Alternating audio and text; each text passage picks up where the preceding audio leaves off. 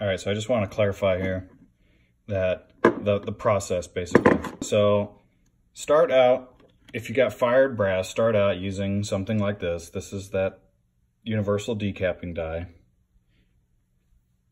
Punch out all your primers, clean your cases if you need to after that to get all the carbon and crap off of them.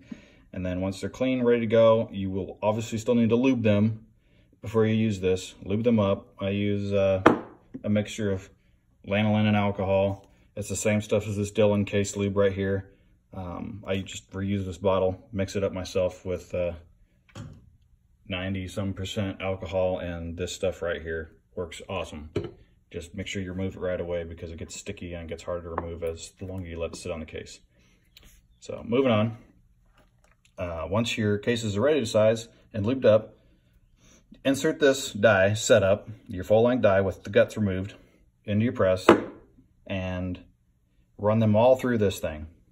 And once they're all through this, they'll be full-length sized and the cases will be shrunk down smaller than they need to be. And then take this Mandrel setup and run them all back through that. Take that out of your press, put this in, then run them back all through here.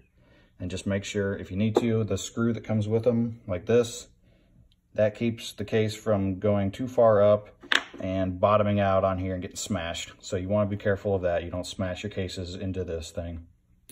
So that's what that screw is used for, is to, the screw will bottom out in the bottom of the case and prevent it from going too far up. So anyways, run them all through, back through, again, using the Mandrel. That'll open all their necks back up. And then once that's done, they're sized. So all you need to do at that point is trim them to the right length, chamfer, deburr them as usual, and you're good to go.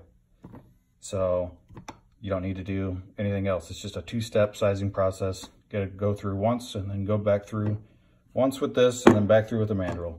So it's 2 steps, but trust me, it's worth it. It's superior. You'll like it. It's easy. It's cheap. It's awesome.